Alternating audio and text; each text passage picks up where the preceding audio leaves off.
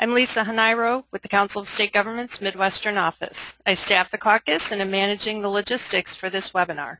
We'll start with a few housekeeping items. First, this webinar is being recorded. The slides from the presentation and the recording will be posted on the caucus's website this afternoon at the address you see on the screen. You'll receive a follow-up message with a link to the recording and also the address where you can find both the recording and the slides. To reduce the possibility of feedback or other external noise, while the presentation is running, the conference will be in listen-only mode. After the presentation, we'll open up the line for questions. We want this webinar to be interactive, so if you have a question, please let us know either by typing your question in the GoToWebinar Questions pane or by clicking on the hand icon to raise your hand. If I see that your hand is raised, I'll unmute your line so that you can ask your question. If you accidentally click on the button to raise your hand, just click it again and it'll turn off. Next, a few tips if you do plan to ask a question or if you're one of the people who will be reporting on legislation later this morning. If you're using your telephone, please make sure to enter your audio PIN, which you'll find in the audio pane. Press pound, then the 2-digit number, then pound again. If you selected Voice over IP and are using your computer's microphone and speakers, please test your settings by clicking on the Test Settings link in the audio pane. Your connection to the webinar audience will be muted, so don't worry about anyone hearing you as you test your microphone. If your computer's microphone doesn't appear to be working, you should call in using one of the telephone numbers listed in the audio pane and make sure to enter your 2-digit PIN. And finally, after the webinar, you'll all be asked to take a very brief survey, just 3 questions. Please take the time to fill out the survey so we can get feedback to help us improve our webinars. I'll now turn the floor over to the Chair of the Caucus, Minnesota Senator Ann Rest. Good morning, everyone. Our Great Lakes Great Webinar Series for 2014 continues today with a webinar that takes a look at legislation at the federal level as well as in our states and provincial capitals. We are very pleased to have as our speaker this morning Ms. Danielle Chesky, Director of the Northeast Midwest Institute's Great Lakes Program. Danielle has spoken during our webinars before, and we're glad that she is able to be with us again today. As part of her work, she assists the bipartisan Great Lakes task forces within the U.S. Congress. She is here today to provide us with an update on some of the key proposals and Great Lakes news from the nation's capital. Danielle is originally from the Midwest. She was born in Cleveland, Ohio, although some consider that the East, and grew up in Saginaw, Michigan, where she learned to fish on the Great Lakes.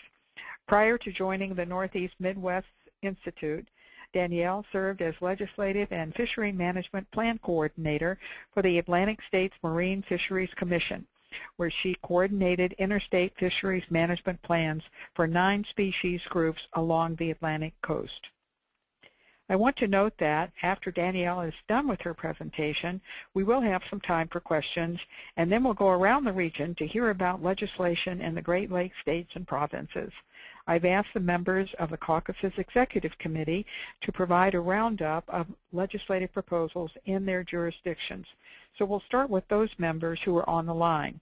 Time permitting, and if there is interest, we'll open up the lines for other legislators to say a few words about any legislation they have introduced. Danielle, thank you very much for participating in our webinar today, and I'll turn the floor over to you now for your presentation. Thank you so much, Senator. Good to be with you folks again. Excited to have a little bit more, I think, successes to talk about this year. So without any further ado, we'll get going. I appreciate the wonderful introduction. Let's see. Can you guys see my screen all right? Yes. Great. Wonderful. So in terms of the legislative update that we're going to be going through, we've got a couple different categories of states of legislation. We've got some things that have actually passed, some things that are sort of in the works, and then some opportunities for the coming year. And so I'll try to keep it within those parameters.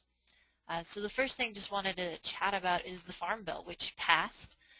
Senator Stabenow from Michigan was one of the leads on that. And there's been a lot of great excitement around that, both here in D.C. and then I think throughout the country as well. some big notes on that. The conservation programs, there's quite a few in the past. Those have been consolidated and streamlined. The agency is still working through how those different programs will be structured, but we already saw some of the changes in how the programs will operate in the fiscal year 15 request. So they're getting moving on that very quickly. I think some other big wins that folks talked about from the bill was the tie of conservation and compliance to crop insurance. Additionally, as part of the Farm Bill, the SNAP program, the Supplemental Nutrition Assistance Program, was cut by about $8 billion over 10 years. Just sort of to put that into reference, the Senate bill cut about $4 billion and the House bill about $40 billion, 40. So this definitely came down somewhere in between. So the bill itself has only been enacted and an actual law for about a month now. So as I said, people here are very excited to see where that's going to go. There are quite a few different groups, including National Fish and Wildlife Foundation, American Farmlands Trust, and others who are holding webinars, informational webinars on what the program implementation could mean. So happy to provide some links and stuff if folks are interested.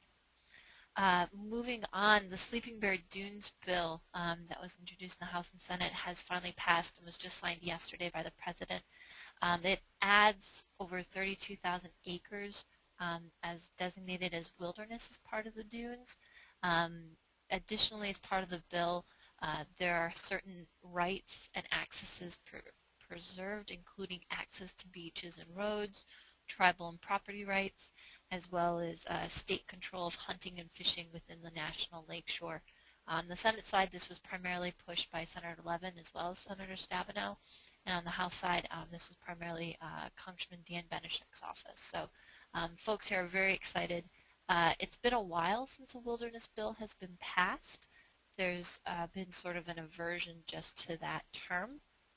And so I think all the offices did a really good job, and the coalition and the task force helped out as well with explaining the larger benefits of this, even though it's a quote-unquote wilderness bill. So those are two things that have really passed so far. Moving on to WRDA, the Water Resources Development Act.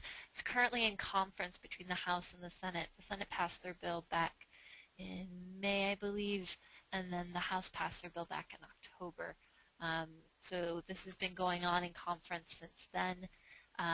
Big pieces to this that are very important to the Great Lakes is designation of the Great Lakes Navigation System. I think some folks really see this as an opportunity to take care of the larger system that is the Great Lakes. It's very difficult to get something from Duluth out the Seaway if you can't get through St. Mary's or the Huron-Erie corridor. So I think this looks at this approach more as of a system, as I said, rather than on the coasts, let's say, where LA and Seattle compete against each other. Additionally, there's some terms in there regarding the use of the Harbor Maintenance Trust Fund money. This has been an area of contention in recent years as the amounts coming in from the trust fund have not equaled what's been going out, and there's continued to be a backlog in dredging and other maintenance issues both in the Great Lakes and throughout the country. There's no requirement to fully utilize the Harbor Maintenance Trust Fund in either the House or the Senate final bills that are being conferenced, but there certainly is encouragement of additional uses of it. Additionally, both bills included some sort of set-aside for smaller harbors. They use different terms for them, but the intent there is the same. Additionally, one point of concern for the Great Lakes was allowing the use of the funds for what's called expanded uses. So traditionally, the funds can only be used for operations and maintenance of the designated channels that are congressionally authorized. And there has been a push by some larger harbors that don't need as much dredging or maintenance to be able to use some of these funds for other port improvements, dredging of other channels, and so forth. And so there is some inclusion of that in the bill as well. One point that got a lot of the environmental groups concerned, as well as some senators and congressional members, was streamlining of environmental reviews. The main aspect of this is to designate the Army Corps as the lead whenever there's a multi-agency review, and to utilize comprehensive environmental review documents. The slight differences between the House and the Senate have to do with the penalty for not getting the environmental review done on time. So in the Senate, that could involve potential financial penalties for the agencies. On the House, once that review period is up and an agency has not commented one way or the other, the agency is assumed to agree to the environmental review. So it's more of an acquiescence there. And so what that final language will look like will be of great interest to many folks around. Additionally, both bills deal quite a bit with invasive species. Both bills included authorization for the Fish and Wildlife Service to coordinate Asian carp efforts in the upper Mississippi River and the Ohio River basins, based very much on their role and the efforts that have been going on in the Great Lakes. There's additionally a provision in terms of the upper St. Anthony's Falls Lock-in Dam and whether or not that could or should be closed to prevent the movement of Asian carp. Additionally, both bills included some reviews of the current impacts of invasive species on the national budgets. The House bill calls for a cross-cut budget analysis from the Office of Management and Budget, OMB, to look at what is the total cost of invasive species, a similar requirement to be done internally within the Department of the Interior on the Senate side. So either of those I think would be very informative for moving forward on just what are the costs of invasive species and doing that cost-benefit analysis of prevention. Finally, the big major difference I think that folks were looking at, and that has been the holdup during the negotiations, has been on the project authorization. So these are new projects, new constructions, not very many of them at all in the Great Lakes. Both bills get at pretty much the same list of project authorizations, at least in the current time period, but how they get there is different. And I think what projects have been authorized or could potentially be authorized in the next year or two has been really where there's been a big difference in views as well as costs of the bill. So that's been the major point of negotiations. Lastly, I just wanted to highlight the pilot projects that are included in the bills. And these are really meant to look at new ways for funding infrastructure projects, both water infrastructure, transportation infrastructure, wastewater infrastructure. And one of the big programs that's included on the Senate bill is what's called WIFIA. It's the Water Infrastructure Financing Innovation Act. It's based very much on what's called TIFIA, which was done for transportation. And TIFIA has been, as far as I've heard, very successful. The House has said that they would like to look at a water infrastructure program similar but separate from WRDA. So we're waiting to see what happens there. I do know that the WIFIA provision on the Senate bill is a very high priority for Senator Boxer from California, who's the lead negotiator on the Senate side. So waiting to see what happens there.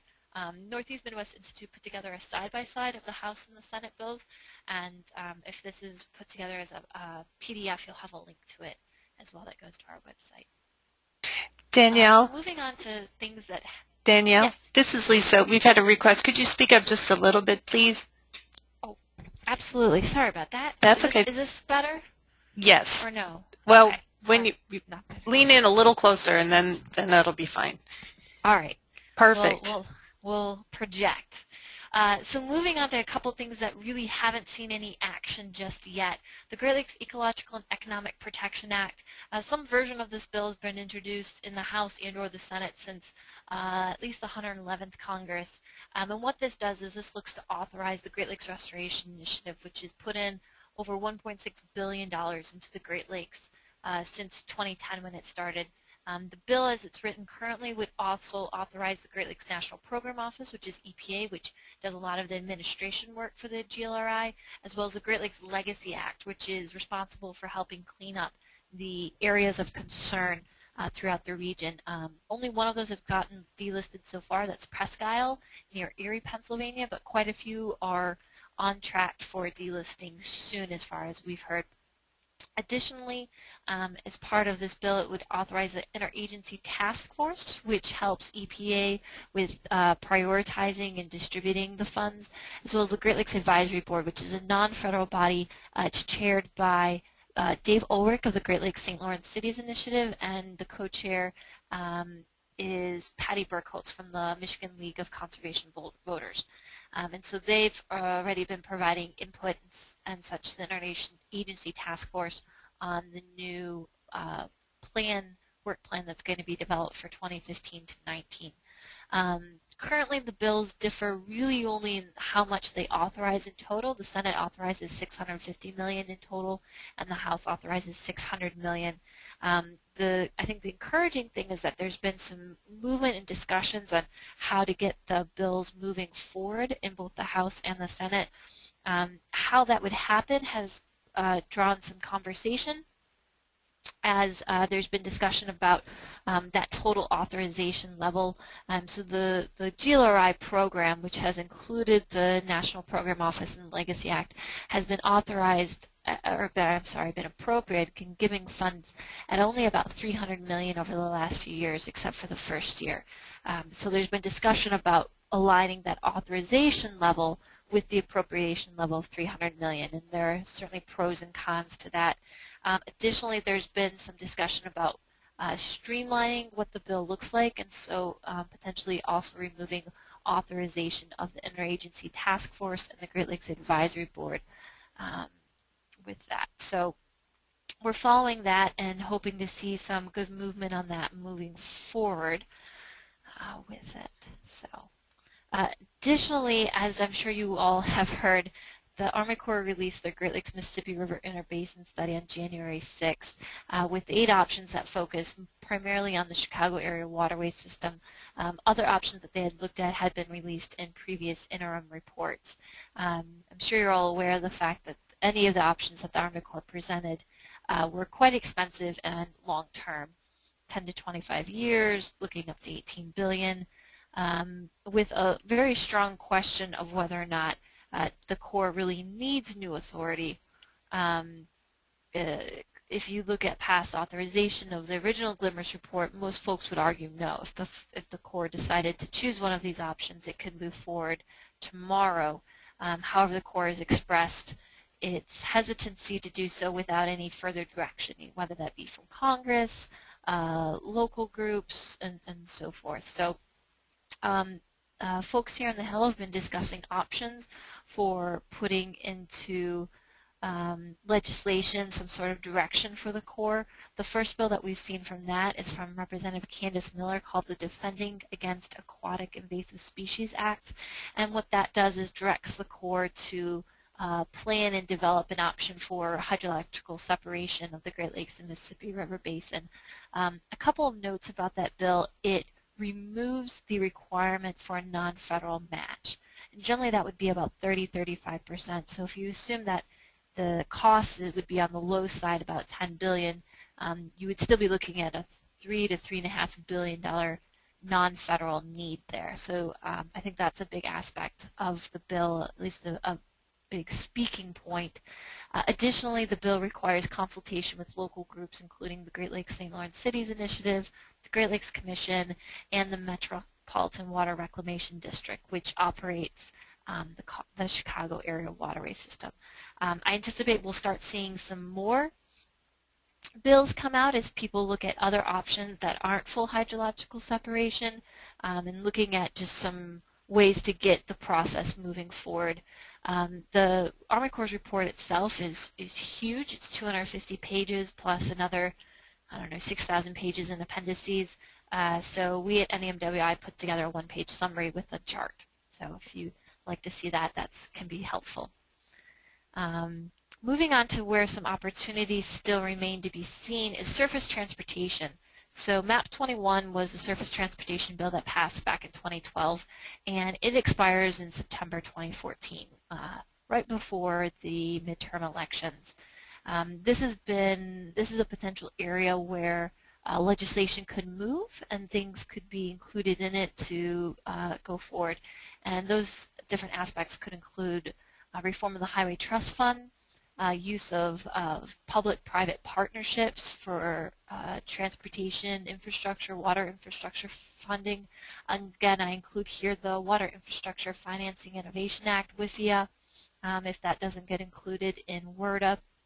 Additionally, this is an opportunity for Asian carp aspects. MAP 21 was the legislation that accelerated the GLMR study originally back in 2012. So there's certainly a precedent there for utilizing it on invasive species issues. I think the bottom line here is that something needs to happen to prevent these programs from expiring. So whether that's just a short-term extension, whether that's a full bill, we've heard that we'll start seeing some legislation by June. So maybe July, in my opinion, on that. But that's also just something to keep in mind as things move forward. Moving on to appropriations. So fiscal year 2014 is done.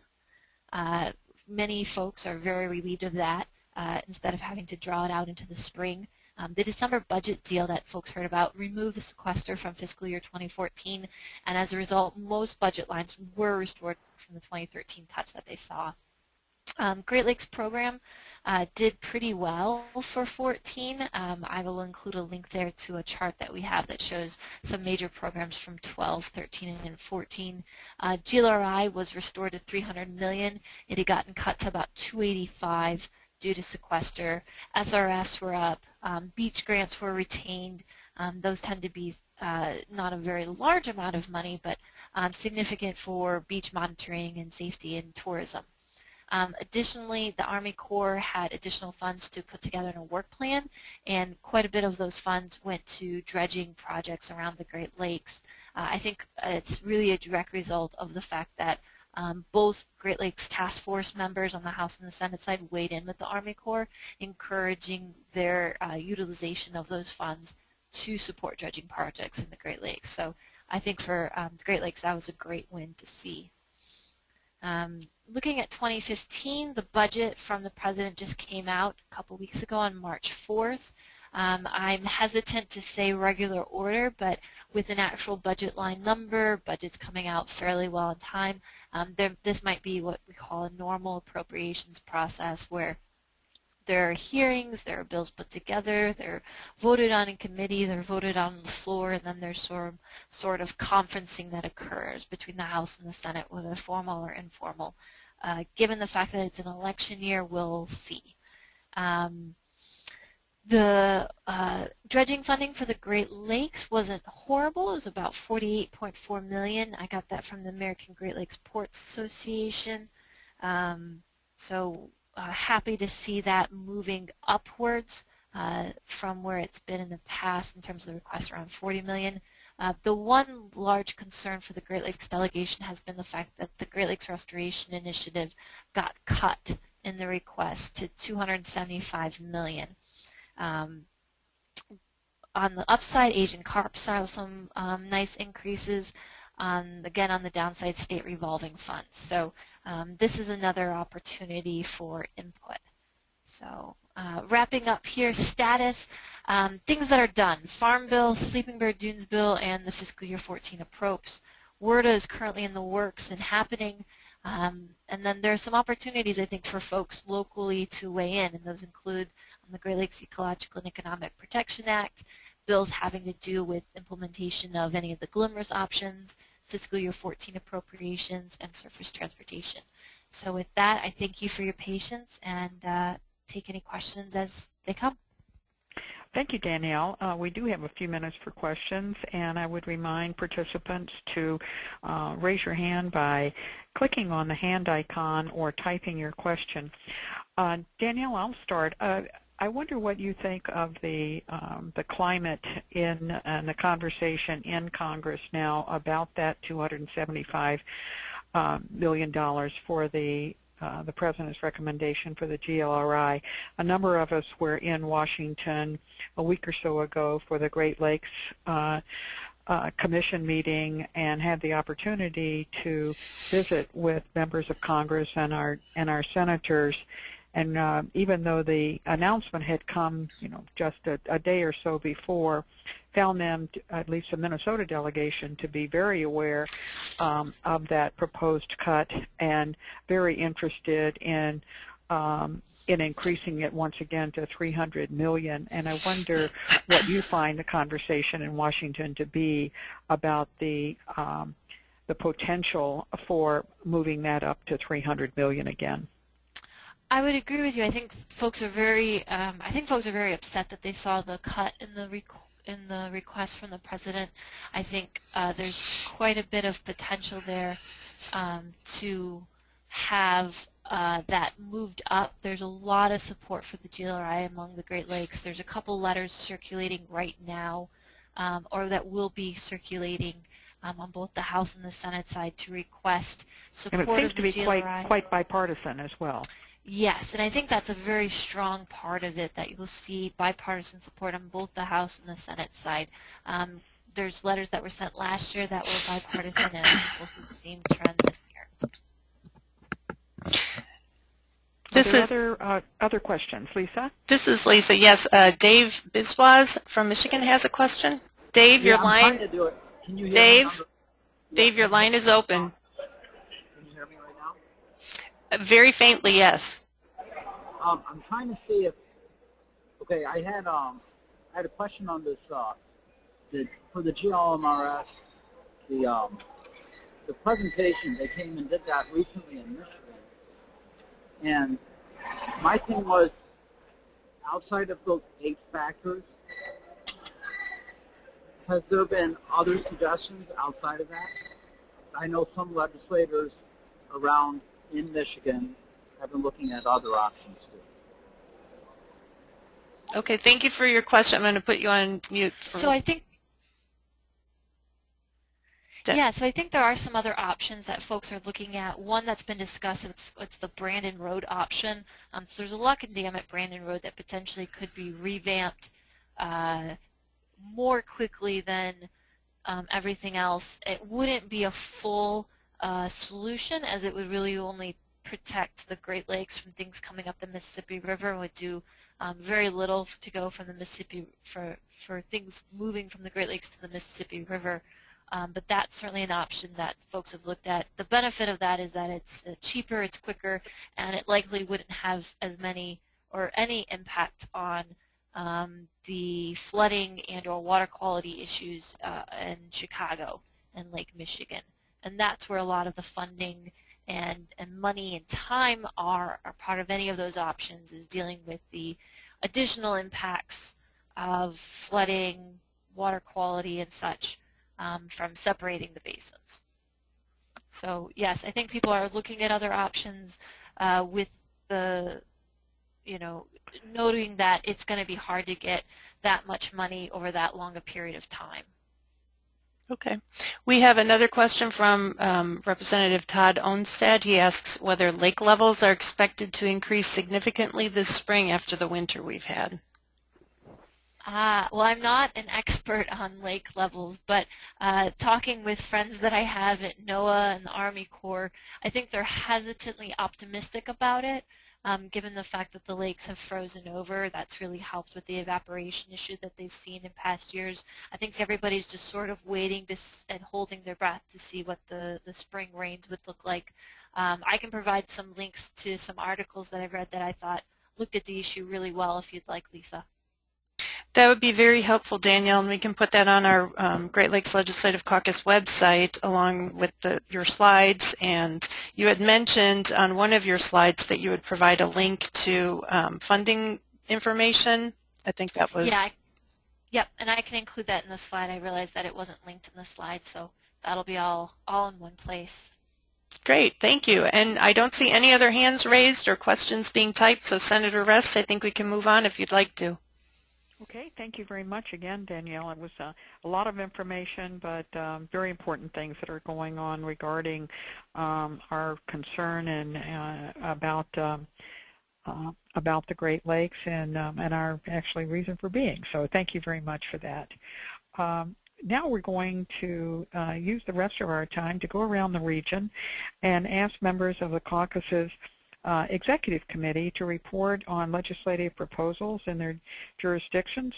For the audience members, if you have questions about any of the legislation that's covered, please, again, either raise your hand or type your question in the questions box so we can get an answer from the speaker. We're going to begin today with Representative Robin Gable, who represents the state of Illinois. Representative Gable. Hi, I'm here for Robin Gable. Can you hear me? That's just fine. Yes, go right ahead. This is Karen. I'm her chief of staff. She was not able to be at this, so I'm just really listening in, and I'm going to report back what I learned today. Fine. Then we'll move on then north to Wisconsin. Representative Corey Mason is the Executive Committee member from Wisconsin. Representative Mason, are you there? I am. We'd be pleased to hear from you. Yes. Okay, great. Well, I think the discussion in Wisconsin continues to be around the Great Lakes Compact and the proposed Waukesha diversion. I've enjoyed conversations at previous meetings with other members about this issue for a couple of reasons. It occurred to me that, even though the compact only passed 5-6 years ago now, the number of legislators who weren't in office when it passed is larger than I would have guessed when we first started having these conversations. So I think as we have these meetings, basic sort of background on the Great Lakes Compact is going to be important. But to recap very, very briefly, the Great Lakes Compact was an agreement of all 8 Great Lakes states and with a bilateral agreement with the Canadians in Quebec and Ontario to not allow diversions outside of the Great Lakes Basin for water use. And to start counting the amount of water that is used within the basin for purposes of conservation. In the compact, there is a narrow exception that can be made for communities that are not in the basin but are part of the county where a part of the county is within the basin. So it would be water going out of the basin, but one part of the county that's asking is in it. And so in Wisconsin, we have the city of Waukesha that is asking for a 10 million gallon daily diversion from the Great Lakes Compact.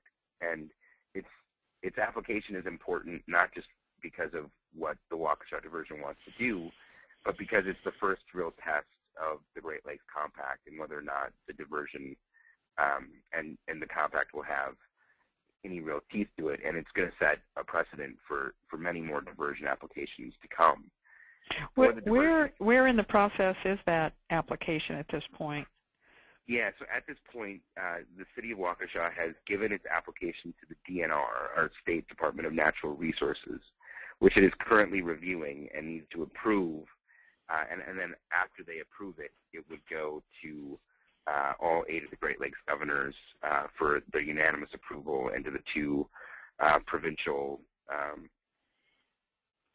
leaders in Quebec and Ontario for their advice and input. But for it to go forward, all 8 Great Lakes states governors would have to sign off on it. It has to be a unanimous vote of those governors.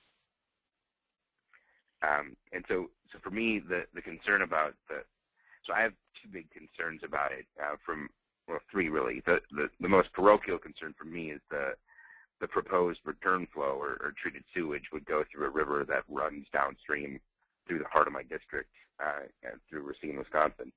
But the second is the diversion asks not just for water that they would like to have because they have some radon problems in their water that they would rather get Great Lakes water than find another way to treat their water. But the Waukesha diversion calls for more water than they need now. It calls for water that they anticipate they will need into the future so that they can grow. And so the real test of the compact and whether or not the diversion qualifies for use under the idea that, look, you have no other standard and this is the best you can possibly, there's no other place for you to go, is really, in my view, not being met here. And what they really want is water for Great Lakes water for growth, which is, of course, what everybody outside the Great Lakes Basin would like, having access to Great Lakes water, not for emergency purposes for potable water, but for the opportunity to have economic development, is precisely what the compact was established to guard against. And so it's a really important, it's not just a parochial issue, though. How Waukesha is treated is really going to set the standard that's going to be in place, I think, for a lot of jurisdictions moving forward as to how these diversion requests from communities outside of the basin, but in a county that has some part of its county in the basin. And there are literally hundreds and hundreds of communities that would potentially be asking for additional water if the Waukesha diversion goes through in a way that allows for growth and economic development as a key component of its application. So the reason I keep bringing it up in this context is two reasons. Number one, it's a weird issue in that it's not a bill that needs to pass our House legislatures or that we need Congress to do. It's a bill where every governor and provincial leader in the states and provinces that we represent is going to be called on to make a decision or give input on the Waukesha diversion. But number two, how that decision goes may very well establish the rules and the means by which diversions in your community might be coming and asking for diversions outside the basin very soon. Well, thank you for that. Are there any questions for Representative Ramos on his update on the Waukesha diversion application? I don't see any questions in the queue, okay. Senator Rest, but I will mention, and Representative Mason, I think it was at your suggestion, for the caucus's 2014 annual meeting, we do have a presentation scheduled on the Waukesha diversion. Right, and I did mean to refer to Representative Mason, not Ramos. We're going to move to him next. Great. Thank you. Representative Ramos is on the executive committee. Is the executive committee member from Ohio? Representative Ramos, are you there? I am here. Great. Welcome to the webinar. Thank you very much. I thought my colleague from Wisconsin might have got me off the hook there for a second. Well, in Ohio, we haven't had a lot of movement this year. Obviously, our biggest concerns are still the invasive species, potential for invasive species problem, as well as the algal blooming, which affects our lake, Lake Erie, a lot more than the others, because we're warmer, we're shallower, and we are the most both agricultural and industrial and surrounded by cities. There's almost no trees that surround Lake Erie.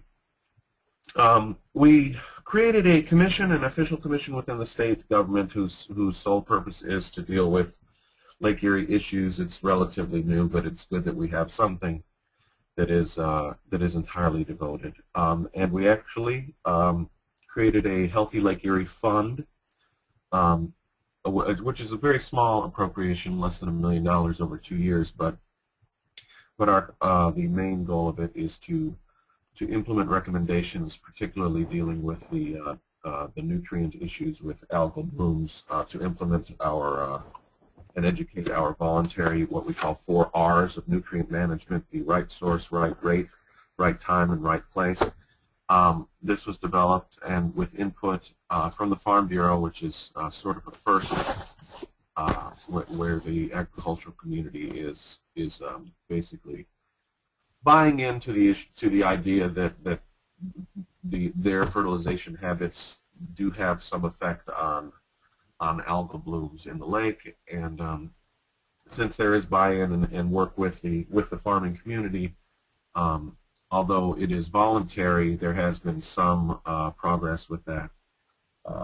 There is some concern, I'm told, from just sort of anecdotally from farmers, just because we had such a long and such a snowy winter here, that if things thaw quickly, which they very well may do, we may have a bit of issues with folks following the 4 hours, but we're going to monitor that. So hopefully it won't be that big. Hopefully we'll be able to continue our progress in slowing that issue, and more to the point, continue the educational process.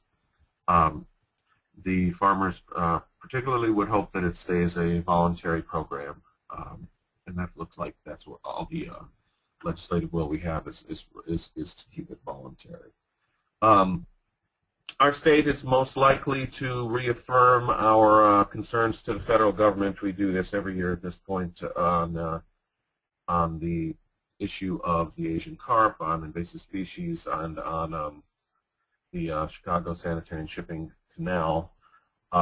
It's worth noting, just from our standpoint in Ohio, I don't know how this is around the country, that our congressional delegation of lakefront congressional congresspersons has shrunk from 4 members to 3, so that's just one more issue we're having here of making sure that even our own people are looking to take care of the lake.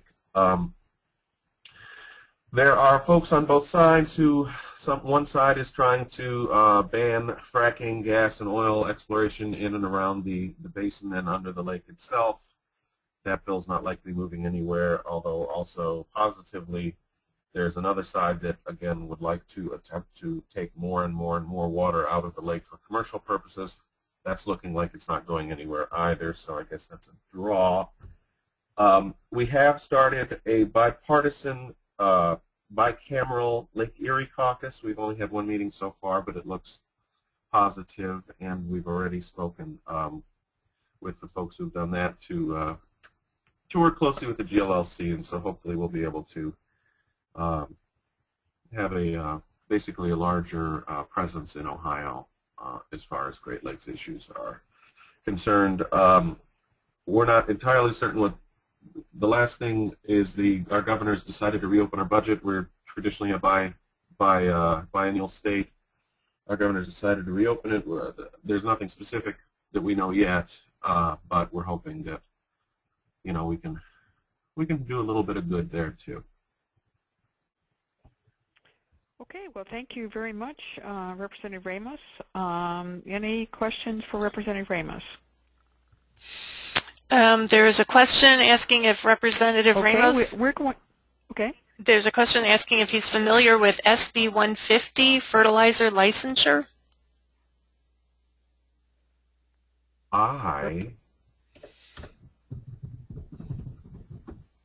Representative Ramos?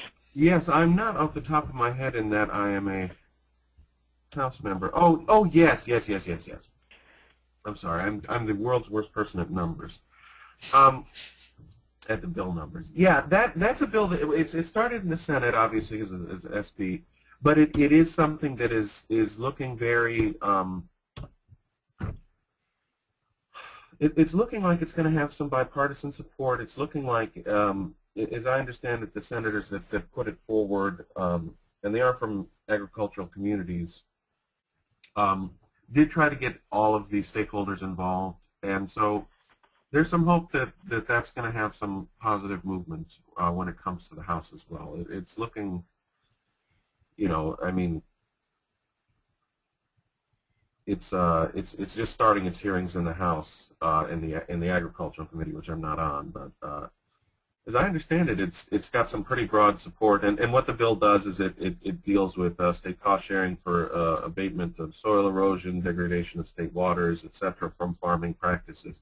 It would be the first time that we really had a full statewide policy that did that, and for the good of the entire basin, it's particularly important that Ohio does that. As I said, we are one of the largest agricultural areas that's directly on the basin, because we are almost entirely either city or ag, as opposed to a lot of others that have forests and state lake shores, etc. So It's looking good. It was unanimous in the Senate. We're hoping to move it in the House relatively short order, as I understand. Okay, well, thank you very much again, Representative Ramos, for your report. We're going to end with reports from Wisconsin and then finally from Minnesota, but I was wondering if there was any other executive committee member on the call that would like to take a minute or two to report from their state.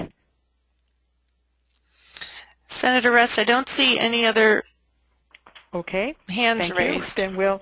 Then we'll move to David Biswas from Michigan, who is on the webinar for Senator Mike Kowal. David, are you there?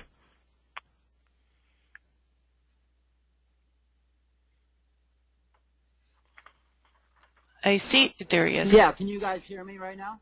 Yes. Yes, we can. Okay. Yeah, Senator Kowal is working on a... But you do need to speak up. Okay. You're very faint. Maybe you can hear me better now. Senator Kowal is working on an 8-bill package. We just introduced it about a few weeks ago. Basically what it does is it increases the penalties for the possession of aquatic invasive species. So if you have, for example, we had a situation here where they were transporting illegal Asian carp, this legislation would confiscate the truck, take away their commercial license, and to take away their commercial fishing license as well.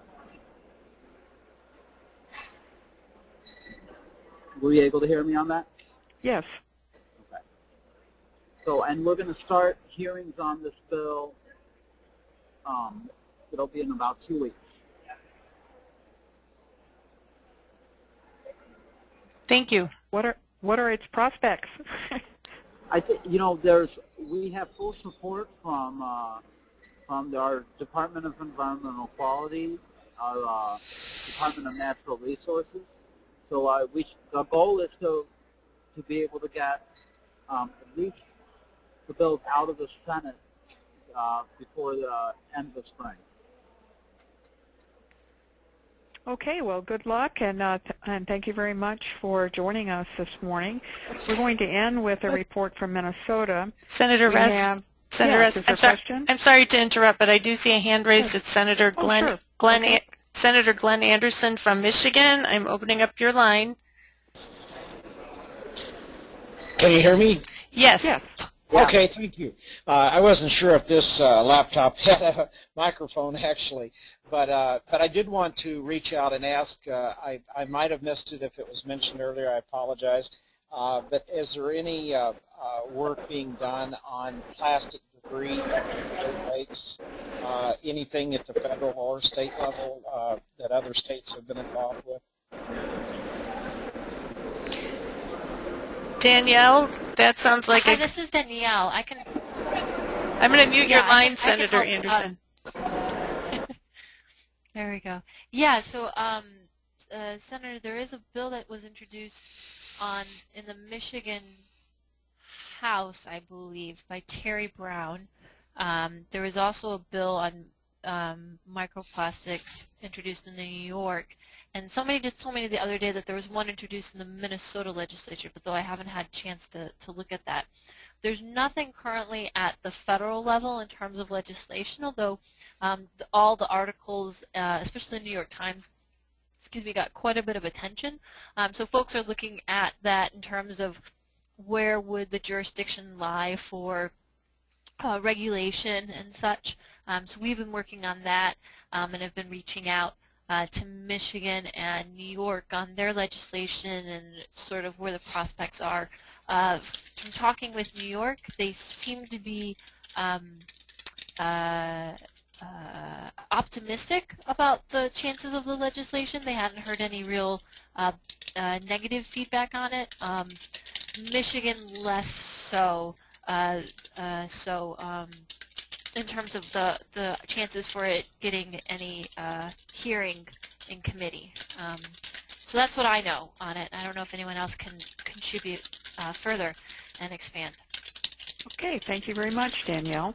Lisa, were there any other questions? Not at this time. Okay, well then we'll move on to our final report from Minnesota, and rather than we have a few legislative initiatives, but the good news and the exciting news from Minnesota is the work and the progress that's been made on the St. Louis River AOC. And I have invited Nelson French from the Minnesota Pollution Control Agency to report on the good news from the St. Louis River Estuary AOC. Nelson, are you on the line?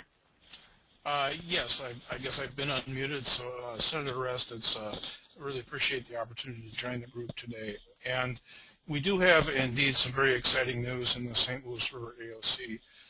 For those of you who are familiar with the areas of concern across the Great Lakes, we happen to have not only the largest working port in the Great Lakes, but the area of concern is the largest by geographic extent, and as such has been very complex. And we're pleased to report that in the past 3.5 years, with the assistance of a GLRI grant, we have actually assembled an updated remedial action plan, which I would phrase it as being bold and aggressive. The goal that we have established is to delist this area of concern by 2025.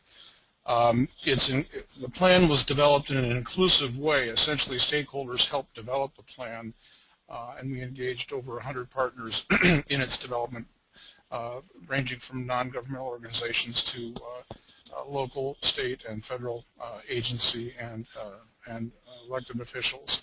So it's a broadly owned vision and a plan that's ready to launch.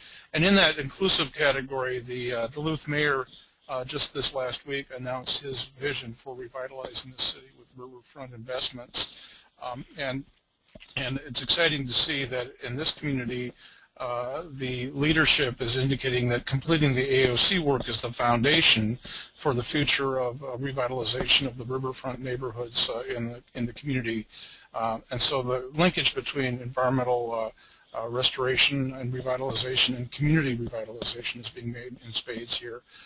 Finally, it's bold and aggressive. It's also a $300 to $400 million plan across both states. Wisconsin is a partner in this effort, as is the Fond du Lac tribe, and we are scoping out the horizons for budgets essentially for our contaminated sediment remediation work, for our habitat restoration work, where we have a goal of restoring 1,700 acres of shallow bay aquatic habitat, and finally we have also some area of concern wide issues such as the aesthetic BUI and other things that we're working on. So it's a fairly costly plan, but we've analyzed in the past 30 years there's been over $500 million invested in this work, and so we're simply going to be finishing it off over the next 6 to 8 to 11 years basically. So one thing that we think is critical, and this came up as Senator Rest and I were visiting members of our delegation during Great Lakes Week last week, is that this plan points out why it's important that we have a 5-year authorization for the next round of the GLRI. Lest we get into a multi-year plan like this and get year 1 and year 2 done and then have nothing available in years 3, 4, and 5. So we think this business plan that we've developed actually provides a compelling case for the need for long-term authorization for the GLRI. So, Ann, I'm not sure if that covers it from your perspective, but I think that's a great summary, and we certainly appreciate the work that you and Commissioner Stein are doing to move forward on the cleanup of our AOC. Thank you very much, Nelson. Great. Thank you for the opportunity to report in. Are there any other legislators on the webinar who would like to share information on legislation in their states or provinces?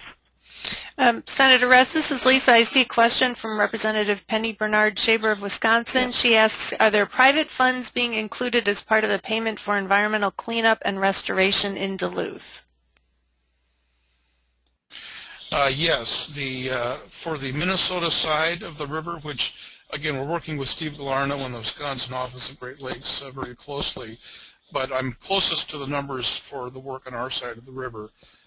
We estimate about $300 million for our restoration and remediation work here, and an estimated $100 million of that will be responsible party funds coming primarily from the U.S. Steel Superfund site. So there are private funds being included in those estimates. And again, that number is a guesstimate. We don't know exactly at the end of the day what the costs or the responsible parties' costs are going to be for that cleanup. But that's what we're using for the estimates. Anyone else? Well then, in closing, I want to thank everyone who participated today, including the caucus members and others who reported on bills that were introduced this session, and especially to Danielle Chesky. And to wrap up, I have just a few announcements regarding caucus activities. The caucus staff maintains state and federal Great Lakes legislative trackers as a service to legislators and staff. Newly updated trackers can be accessed by visiting the GLLC website and clicking on the Legislative Trackers tab that's located near the top of the homepage. The trackers reflect the work of caucus staff in monitoring key state and federal legislation regarding Great Lakes and water policy, and we rely on you, legislators, and your legislative staff to help keep the trackers complete and up to date. And if you have a bill to add to the trackers, please contact Tim Anderson of the caucus staff. I also want to take this opportunity to remind legislators on the call that if you're not yet members of the caucus, you can enroll by visiting our website. Membership is free, and it's open to all legislators from the 8 U.S. states and the 2 Canadian provinces in the Great Lakes Basin. I also want to remind caucus members that they have an opportunity to sign on a letter regarding the U.S. Army Corps Army Corps of Engineers draft report on the Great Lakes Mississippi River Interbasin Study, or commonly called GLMRIS. The study examined options for preventing the transfer of Asian carp and other aquatic invasive species between the 2 watersheds. Lisa Hanairo circulated the letter in an email to caucus members this past Tuesday, March 11th. Please make sure to look over the letter and let Lisa know by March 24th whether you would sign on to the letter. Note that the letter will be from members of the caucus, not the organization as a whole. If you do wish to sign on, make sure to include in your reply an electronic copy of your signature for the letter. As to legislators who aren't yet caucus members, if you have an interest in the aquatic invasive species or the GLMRIS study, this is a good time to become a member because you'll have an opportunity to take some action on behalf of the Great Lakes. The 2014, another announcement, 2014 annual meeting of the caucus will take place on July 24th, 20th, and 25th in Quebec City. We have a very special reception and dinner planned for the evening of July 24th with a full-day meeting to follow on July 25th. Details are available on the caucus's website. Early bird registration for caucus members has been open since February 10th, and now general registration will open this coming Monday, March 17th. Finally, our 2014 series of webinars will continue next month with, I think, a very interesting 2-part webinar on nuclear waste in the Great Lakes region. We'll hear about where nuclear waste is stored, plans for moving it to storage or disposal facilities, and also plans, some real, some hypothetical, to construct disposal facilities within the Great Lakes Basin. The webinars will take place on April 11th and April 18th at the same time, 10 Central, 11 Eastern. Registration will open soon, so watch for an email announcement to come from Lisa in the near future. And now, Lisa, back to you. Thank you, Senator Rest, and thank you all for being with us this morning. Remember to watch for a follow-up message with information on where you can find the slides and the recording and other information that Danielle Chesky mentioned. We'll have that on our website later today. Also, please take a minute to fill out the short survey. That'll pop up as soon as we're done. I hope you'll join us again for a future webinar and that you'll let your colleagues know about this helpful resource for staying up to date on issues that affect the Great Lakes. This concludes our webinar. Have a great weekend, everyone.